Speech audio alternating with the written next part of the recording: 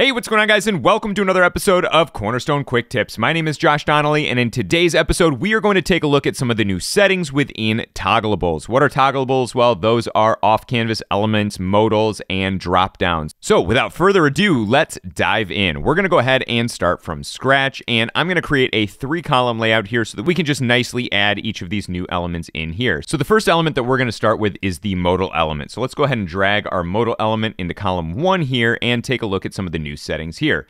As you'll notice, a lot of this looks the same as what you were used to, but there are some new toggles in here for things like escape key close and direct close active. So what does that mean? Well, escape key close is pretty self-explanatory. We can simply toggle this on, close out of this. Now we'll open it up again, and when I click the escape key on my keyboard, it closes out of that modal. If I have this off and I open that modal and click the escape key on my keyboard, nothing is happening. So a nice way to add some additional user experience to your modals. Additionally, we have direct close here, which is set to active. And what that allows you to do is click anywhere in the empty space outside of your modal and the modal will close. And this is currently the default state of all modals, but now you have the option to deactivate that. So let's go ahead and deactivate direct close. Now when we open up this modal and we try clicking in the empty space around it, it does not close. Now, the only way to close it is either with the X in the upper right-hand corner,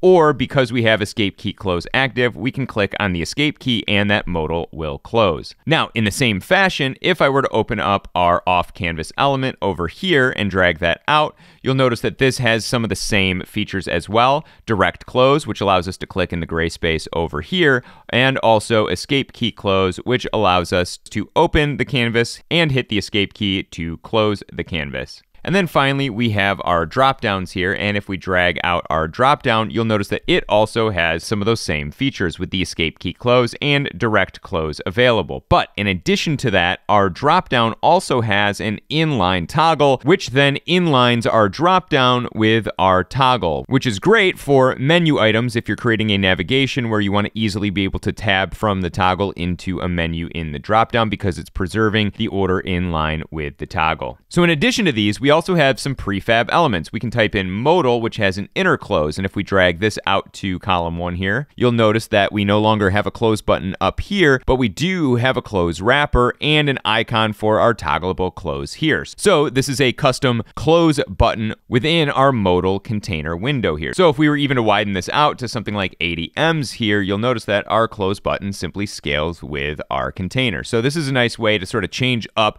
the look of your modals. And very similarly, we have our off-canvas custom close, which we can drag in here, and you'll notice this has a custom close button up top, which if I click on that, I can come into graphic, scroll down, and I could type in alien, and now our close button here could be an alien. Clicking that then closes our off-canvas element. So a nice way to have some deeper level of controls over your toggleables. As always, I hope you guys find these videos useful, and I will see you guys in the next video. Happy building!